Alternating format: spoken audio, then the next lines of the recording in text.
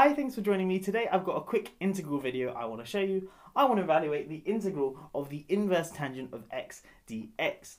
Now there are a couple of different ways you can do this, but the way I'm going to show you is standard and uses kind of a standard trick. But if you've not seen how to integrate this before and you want to have a go, pause the video now and give it a go for yourself, and I'm going to jump straight into a solution.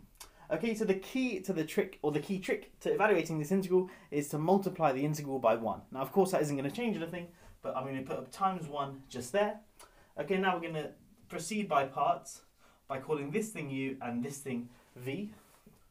So u equals inverse tangent of x. So that means that du is just 1 over 1 plus x squared dx. Okay, so the derivative of u, which is the derivative of inverse tangent of x, is 1 over 1 plus x squared.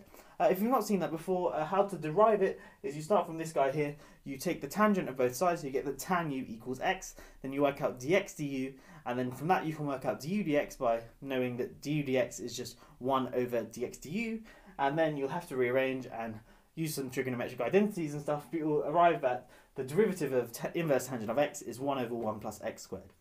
Okay, and now we have to have dv, which I'm saying is just 1, so just 1 dx, which is just dx. So of course that means that v is just equal to x. And now we can just use our integration by parts formula. So I is equal to uv minus the integral of v du. So I is equal to x inverse tangent of x minus the integral of v du. So minus the integral of x over 1 plus x squared dx. Okay, so now what we have to do is just evaluate this integral here, but this is in quite a nice form. Firstly, what I want to do is just multiply by half here, and then put a 2 here, so of course they cancel. So now I'm integrating 2x all over 1 plus x squared, and now we notice if we differentiate 1 plus x squared, that gives us 2x. So that actually gives us the numerator. So if you, so this is actually just a standard integral. Let me just write it down.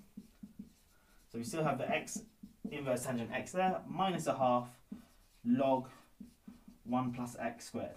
Okay, so the derivative of log 1 plus x squared is this guy here. Going from this line to this line is either standard, or you could do the u substitution, u equals 1 plus x squared, and then it'll be quite clear.